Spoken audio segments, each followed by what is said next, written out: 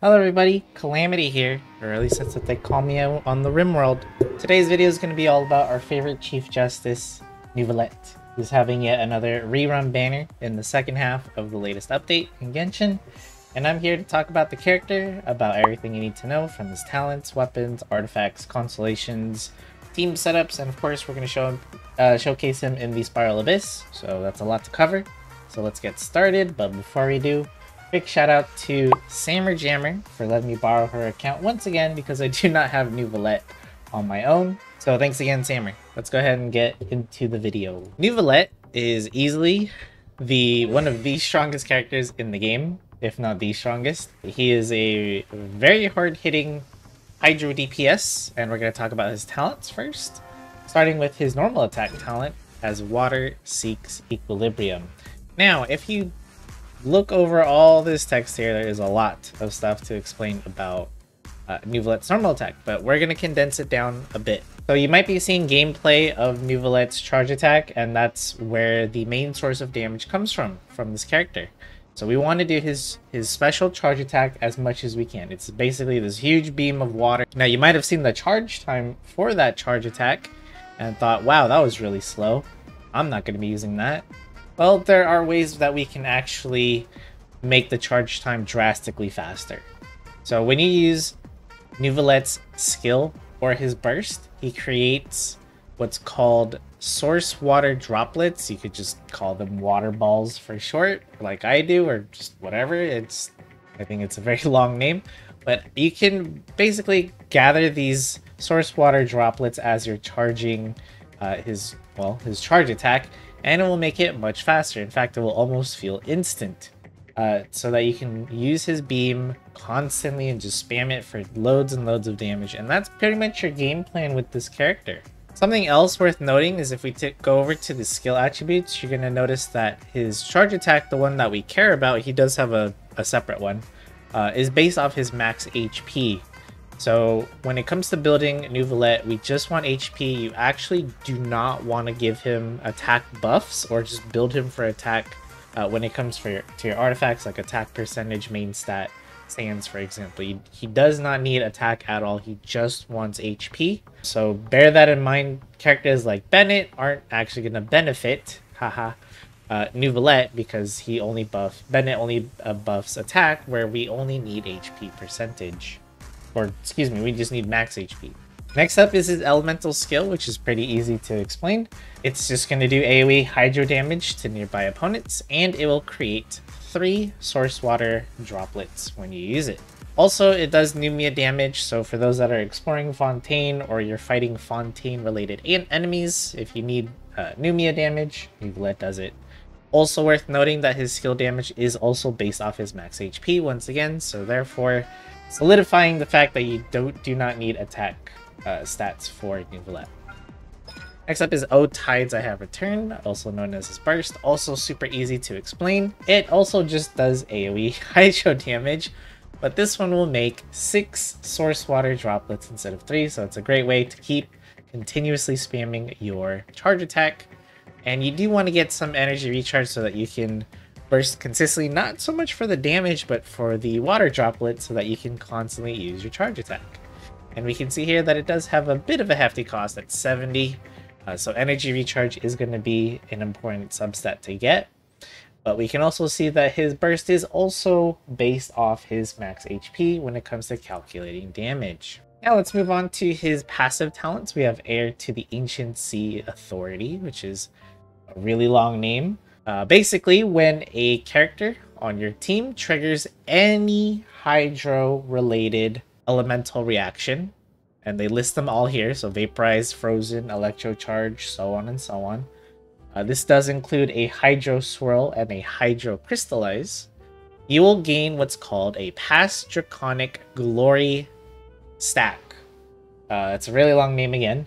Basically, these stacks increase your charge attack damage specifically by up to 160% of its original damage. That is a huge increase, and this is something you can easily do with anybody. This is what makes Neuvillette one of the most flexible characters in the game, because you want to give him characters Not because like, oh, this one's good for sub DPS, this one's good for like, you know, other things like that. Like Neuvillette can heal himself, Neuvillette can DPS himself. He just needs teammates that can do reactions so he can get those draconic glory stacks. So characters that come to mind, we'll talk more about this in the team setup section, is like Dia. You could actually use him with Dia. Nahida is a good one. Or Fischl, because they can do loads of off-field damage and can proc the needed elemental reactions to get the draconic glory stacks. Well, let's move on to his other passive talent, which is called Discipline of the Supreme Arbitration. That's also a long name. Basically, when your HP is above your max HP, which this can happen with the source water droplets or the water balls, you'll gain a hydro damage bonus. You can only obtain up to a maximum of 30% hydro damage bonus from this way. Now, this isn't really as good as it sounds, because when you're doing your charge attack, you're actually draining Neuvillette's HP. So he's constantly draining his own HP while he charges his charge attack. I keep saying that, it's weird to say, but so you won't be having the full effect of this buff for very long. Last but not least, Gather Like the Tide. If you do not like underwater exploration in Fontaine, well, Neuvillette makes it just a bit easier for you by increasing your underwater sprint speed by 15%, which is really nice. Makes things go a bit faster. Now, Hammer does have a whale account, so expect, you know, 5-star weapons with the 5-star characters. This is its signature weapon. When it comes to looking for weapons for, you know, Neuvillette, obviously this is going to be the best one. But let's say you're free to play, or you've pulled on other weapon banners. What are some good options? First of all, the Cash Flow Supervision, which is Riceley's signature weapon. You can use this if you want to, just because it gives a nice crit rate. Also increases charge attack damage.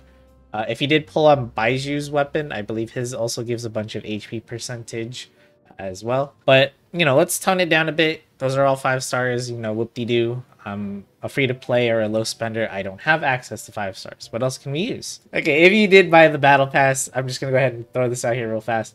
You can use the Sacrificial Jade. Okay, this is a Battle Pass weapon. Grab it if you do buy it. Now, the best free-to-play option that you can give Neuvillette is going to be the Prototype Amber, simply because you can craft this weapon super early. Also gives you a bunch of HP percentage as a substat, so it's really good there. The other good 4-star weapon I can recommend is the Widsith, because it gives a bunch of crit damage on substat. Now, the 3 effects here you're seeing before you aren't really that good for Neuvillette. Remember, attack percentage not being that great. Elemental mash rate is very, like, not that great either on Neuvillette, because he does so much water damage. It's hard to consistently do elemental reactions, or, you know, you don't really need to do elemental reactions to get the most damage with Neuvillette. So elemental mash rate, kind of whatever. But the elemental damage increase, now we're talking. If you do get that buff with the Widsith, then this becomes an incredibly powerful weapon for him. Alright, we're moving on to artifacts, and the best artifact set you can easily get him is the Hunter set in Fontaine. Simply because, as we mentioned before, Neuvillette is constantly draining and gaining HP all the time, so you'll be able to get the benefit of this artifact set by getting a bunch of crit rate for free. Don't take my word for it. If we take a look at what everyone else is using, we can see that the dominant pick here is the Mary Chaucy Hunter set, followed by Wanderer's Troop, because that one's a set that everyone gets from fighting bosses and such. And if you want to, Part of Depth also gives him a bunch of hydro damage and increases his charge damage by 30% on the 4-piece effect, which you can do, but a lot of people are farming the Fontaine domain because the Golden Troop is the other artifact set in that domain, so it's very resin efficient. A lot of characters using both of those sets right now. Not saying that the Heart of Depth isn't resin efficient either, but you're still going to get a lot more. It's going to be a lot more easier to build your Neuvillette when it comes to artifact substats if you use the Hunter set. But once you've settled on an artifact set, you know, what are you looking for your substats? And it's actually really easy here. Since he is a DPS, remember that we do want crit rate, crit damage as always. But you're also going to want energy recharge. Remember that we talked about that he gets a bunch of source water droplets from his burst. So being able to just burst consistently and spamming it, you know, it does do good damage, but it's just for the water droplet spamming, basically. That's what we want it for.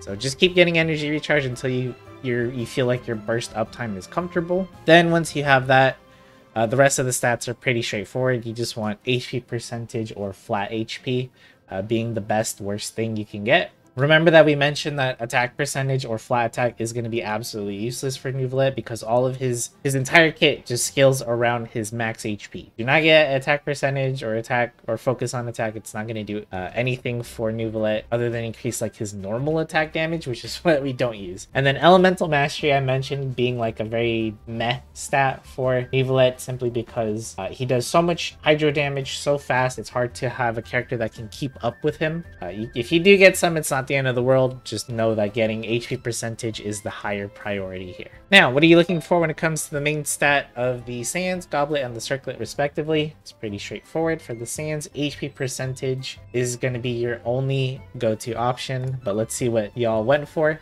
See, we have some 6% of you almost are building Neuvillette incorrectly. So, be careful when looking at the recommendations here. So that attack percentage Goblet is completely wasted on him. I would rather you guys go for an energy recharge Goblet because at least there you're getting something, whereas attack percentage is giving you absolutely nothing. Someone needs to tell those 6% of players that they've built him wrong. Or maybe they have some really sick substats on that attack percentage Goblet. I don't know, but it cannot be worth the damage loss of not having an HP percentage Goblet instead. Sorry, Sands. Sands is what I meant. Speaking of Goblet, hydro damage bonus is going to be your go-to here. You can go for HP percentage as well, depending on which substats roll better for you. Again, we have a 3% of you using attack percentage. No. This is not the correct main stat you want on Neuvillette. Please change that as soon as you can.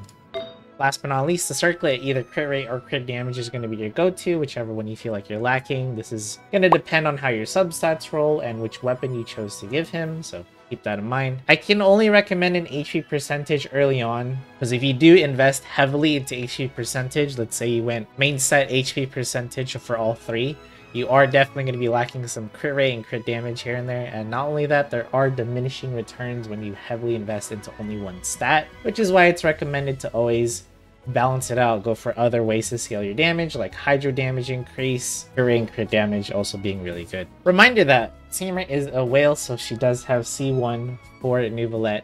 Now I am going to briefly just go over his constellations because honestly he's already an insanely strong DPS at C0, but if you do decide to invest in him further, for whatever reason, here's what you can get. C1 is a quality of life constellation because you're going to already have a stack of Draconic Glory by default. So now you don't have to do 3 reactions to get the max, you only need to do 2.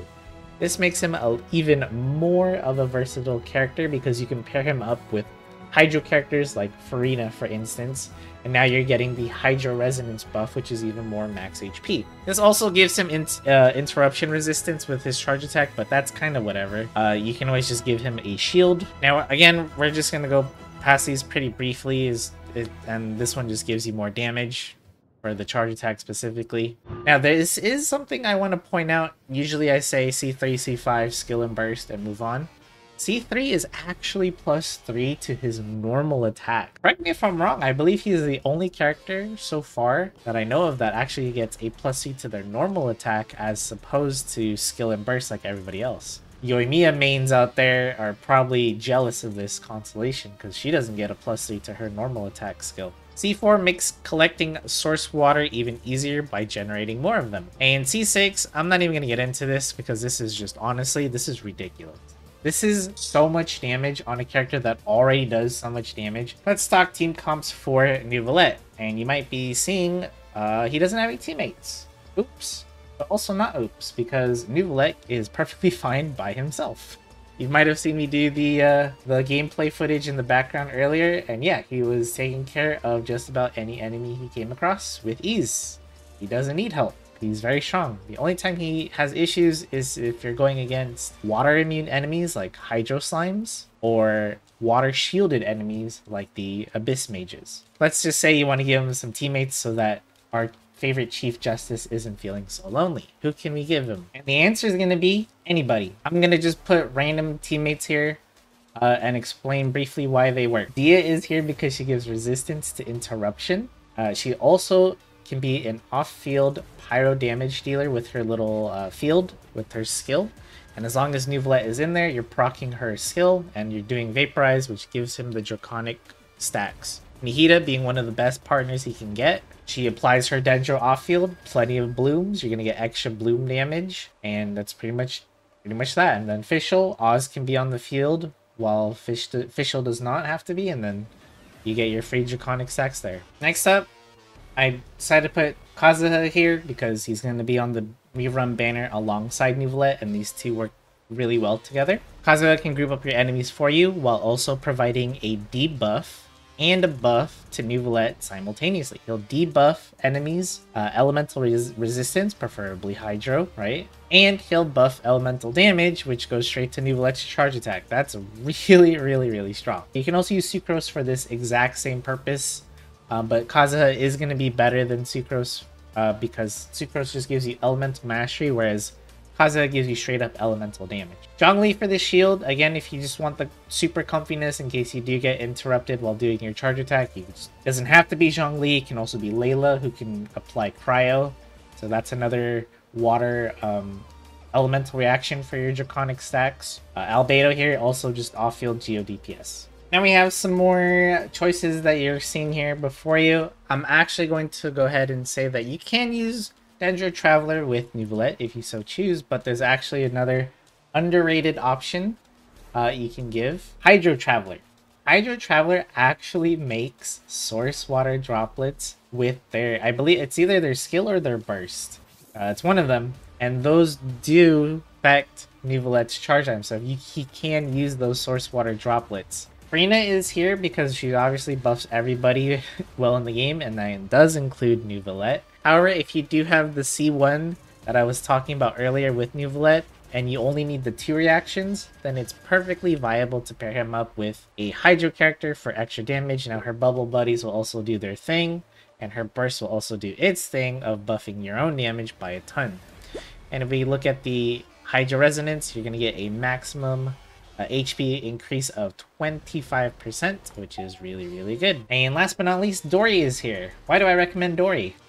Very easy elemental application for Electrocharge, but her burst also refills the energy of your active character, so she can help your energy recharge needs if you're struggling. These are just some of the limited options you can use with Neuvillette. I obviously did not show you every single character that works with him because he's just one of those guys that just works well with almost everybody. Almost. I would say he works well with about 70% of the cast. Want me to showcase every single person that works well with them? We're going to be here for quite a while, but this was just some of the options just to give you a heads up or a head start on what kind of teammates you should be looking for. And last but not least, we have made it to the very end of the guide. Woo! I should be having some Spiral Abyss footage in the background, as you can see him easily dominate the Spiral Abyss.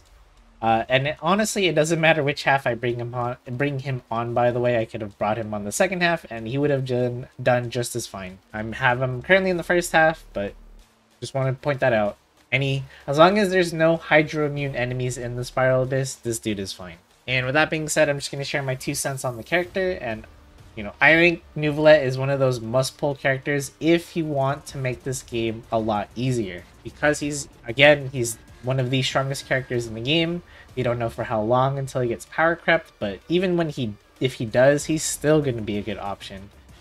The only reason I wouldn't recommend pulling him is for those that still want this game to be challenging. Seriously, because once you do pull him, once you get him built, again, you might be saying, oh, Samir's a whale, she has his 5-star weapon and his C1, I wonder why he looks so good. Okay, even if he didn't have his first Constellation or his signature weapon, he still does a ton of damage. In fact, on his first release, people were soloing the Spiral Abyss Floor 12 with just Neuvillette with a 4-star weapon at C0, and he was destroying the Abyss. Now granted, that Abyss also had a blessing that favored him very well, so he had even more damage, but it's still crazy to say that a character can solo the Abyss. There wasn't many characters that can do this, one of them being Ganyu, but that was way back in the past where enemies were much weaker. These days it's much harder to do it with Ganyu, especially at C0. But yeah, Neuvillette just makes the game easy mode. No matter what, it's going to be easy. Bosses easy, groups of enemies easy, combat events easy, Spiral Abyss is going to be easy. In fact, I was clearing Spiral Abyss with Samer's Neuvillette here. You know, pre-floor 12, every chamber with him took about like 10 seconds. So if you pull for him, you give your second half team or your first half team, wherever he is, so much more time than they would normally have to complete a chamber, and that could go a long way into helping you fully clear the Abyss. So for those that are struggling with the Abyss, I highly recommend him. He is really strong. The reason I didn't pull for him, if you're wondering why I keep saying, pull this character, he's so good, why don't you have him on your account? Calamity, you're on someone else's account, having to do a guide on their account because you don't have him. That's because I was saving for Farina. Also, I'm not a whale, okay? I don't spend money on this game anymore. So I'm there with you guys, and I have to save my gems, and I really wanted to save for Farina at the time. And I actually was going to pull for him on his rerun banner, but guess who they just announced for the next update? They announced our favorite dad. So she's going to be available to be pulled on, and I want that character. So sorry, Neuvillette again, but I'm going to go for someone else. And for me personally, I'm okay with my performance in the Spiral Abyss. I have no reason to need to pull for a really strong character because I'm very happy with my teams. I'm still full clearing the Abyss. I don't feel like I'm struggling. So, having another character like Neuvillette, I don't really need him, but he would still be fun to have. He's very fun to play. And with that being said, I think that should be a wrap on this guide. If there's anything you feel like I missed, or if you feel like I went too fast, just feel free to ask me in the comments down below. I'll do my best to try to help you out.